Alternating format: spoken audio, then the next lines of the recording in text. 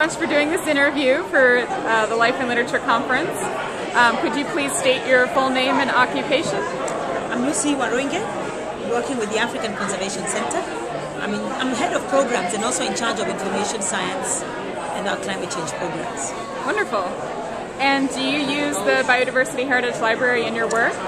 Actually, I don't, but in Kenya we haven't really set up a system, national system for biodiversity heritage as you have here.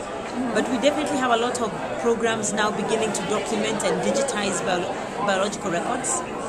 And my interest is to be able to make sure that interface also includes the literature on that biodiversity, because we can have the databases with the taxonomic names and registration of the actual species, but the information in the context of where they occur in our country, their interactions. It exists in published journals, but they're not necessarily accessible to all people, or neither do people know they exist. So definitely it is important to have that connection, and that's why I'm here, to see how we can learn, how we can bring in that link into the work that we're already doing in Kenya. Wonderful. Yes. Well, I think that answers my next question, which was why you decided to attend. All right, that is the reason. And more importantly, we have planning to work with the Ministry of Environment in our country to develop a biodiversity atlas for Kenya. Something similar to the Living Atlas Australia. Yes, Atlas of Living Australia, which has been a very great inspiration for us, and also an Atlas of California biodiversity that I got to look at a few years back. Wonderful. And we know how we will get the taxonomic information, but we don't really have a collection of the biodiversity literature regarding a lot of this taxa.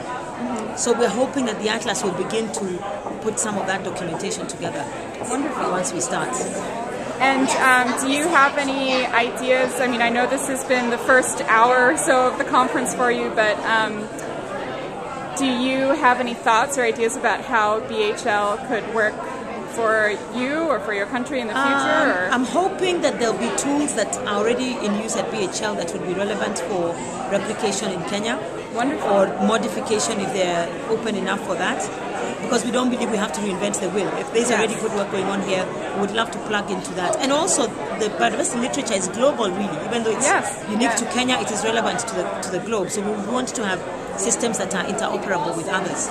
So that's what I'm hoping, that what I will learn here will be something we can collaborate further on in our country. Wonderful. All right. Well, thank you very much for your time. You're welcome.